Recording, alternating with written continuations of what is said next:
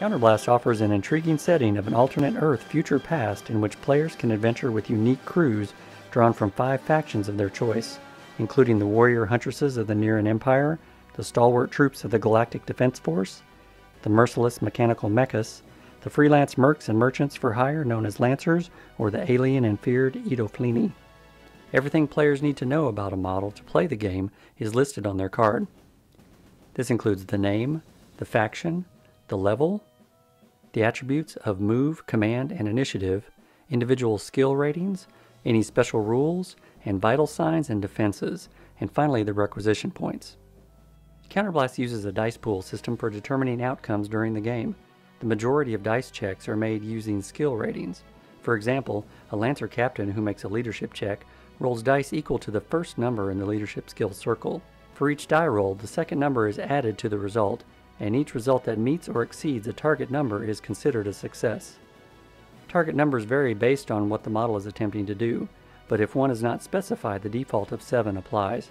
Some dice checks only require 1 success, while others require more, but in general, the higher the number on skill ratings, the better chance a model has for success. Tests made against attributes, such as initiative, use d10s equal to the value of that attribute and do not have any modifiers. Counterblast dice checks have 2 special results that always apply. A critical success occurs when a natural 10 is rolled. Natural 10s always count as a success, plus they grant a bonus die to the roll for even more chances of success. When a natural 1 is rolled, it always counts as a failure, and it eliminates successes on a 1-for-1 basis. If there are ever more 1s than successes, the check is considered a critical failure, and something bad usually happens in those cases. In this example, a 1 and a 10 are rolled together. The 1 eliminates the automatic success of the 10, however the bonus die is still awarded. In this case, a 7 is rolled, which happens to be the target for success, so the net result of this check is 1 success. Each crew has a leader, and their card is placed on a roster that lists the faction's special rules and helps track game conditions. Crew leaders can issue special orders to their crew, and the tokens that represent these orders are placed in this circle. Crew disarray represents the level of panic caused by the loss of other models and is tracked on this dial. As disarray increases, the chance of models panicking goes up as well. To begin a game, players select a scenario, place terrain, and deploy their crews. Once this is done, each player makes a check using their leader's initiative value. The player who scores the most 5s or higher gets to choose who activates first. During the activation phase, players alternate performing actions with their models. Once activated, a model may perform 2 actions, one of which can be an attack. Actions include moving, shooting, close combat, rallying to overcome panic, and performing skill checks such as repairing a damaged robot, healing a wounded comrade, or using psionic abilities. Players can activate one model at a time or several as part of a group. When activating multiple models, players start by activating a single model, which is used to determine how many other models may be activated simultaneously. Any crew member with the leader special rule may activate any other crew member. Models without the leader special rule may only activate other models of the same type. The number of models that can be activated depends on the command of the activating model and the level of the models being activated.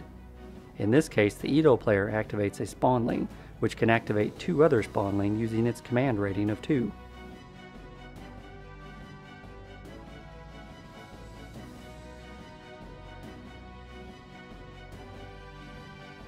Once they have finished their move, the Lancer player activates one of his robots, which in turn uses its command to activate the other 2 robots. It's important to note that during the activation phase, all models must be activated at least once, although no actions have to be taken by that model. During the first turn, both players have activated their models and they just move towards one another. Once all activations are complete, the upkeep phase occurs where any scenario-specific or faction effects take place. At the beginning of each turn, players make a crew initiative check to determine who gets to act first in the upcoming activation phase. This time the Lancer player scores more successes and chooses to go first. The captain and the first mate are activated and they both move towards the Edo. Using their marksmanship skill, they both perform a ranged attack against different models. In this case, the captain takes aim at the Edo leader. The captain gets 2 dice for his check and adds 2 to each roll. The target for success when making a ranged attack is either the body or mind defense of the target model. For the weapon being used by the captain, the target is the body defense of 8. The captain scores 1 success for 1 point of damage. The first mate targets the spawn lane and also has 2 marksmanship skill dice, but only adds 1 to each roll. The target for success is also the body defense, and he scores 1 success. The spawn lane only has 1 wound, so it is removed from play. The Edo leader takes a wound counter from the attack by the captain. The Edo player then activates the leader that just took a wound. That leader uses its command rating to activate 3 spawnlings, one of which moves towards the Lancers, while the other 2 try to sneak around the scout ship in hopes of surrounding their enemy. The leader and the spawnling both take a shot at the first mate and score enough successes to remove him from play. The lost spawnling isn't significant enough to increase crew disarray on its own, but if more losses occur, it could be a problem for the Edo. Losing the first mate is a significant loss to the Lancers, and their crew disarray increases by 1. Robots don't panic, but the captain just might, so this may become a concern for the Lancers as well. As a response, the Lancer robots all activate and move towards the Edo leader. Using a special rule called teamwork, they all pool their dice against the Edo leader.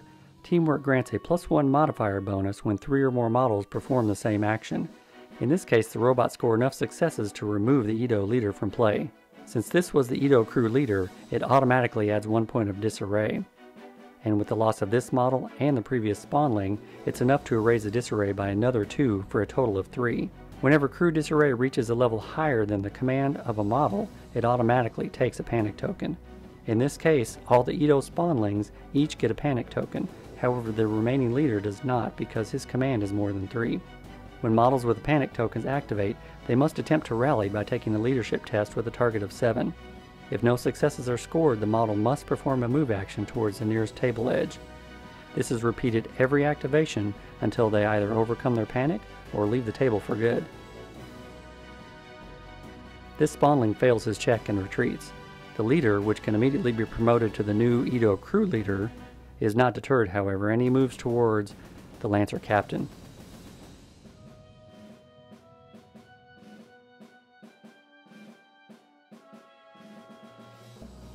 Using his psionic attack abilities, he manages to put 2 wounds on the Lancer captain. Play continues like this until the total number of turns has been completed or one side eliminates the other completely. While certainly playable as head-to-head combat, Counterblast offers scenario-driven encounters where, besides defeating their opponent, each player has secondary goals, such as retrieving a valuable cargo of Ultonium ore or rescuing a comrade crashed on a hostile planet. How well a crew achieves these objectives may grant that player additional victory points, which could turn a loss into a win. In keeping with the flavor of adventure serials where anything can, and often does happen, Counterblast uses an event chart that is rolled occasionally during a game. This roll determines if some untoward event occurs which may benefit or hinder each player's crew, like the discovery of an extra medical kit or a sudden storm of acid rain. In Counterblast, the fortunes of even the best prepared crew can change from moment to moment, providing challenge, thrills, and fun from game to game.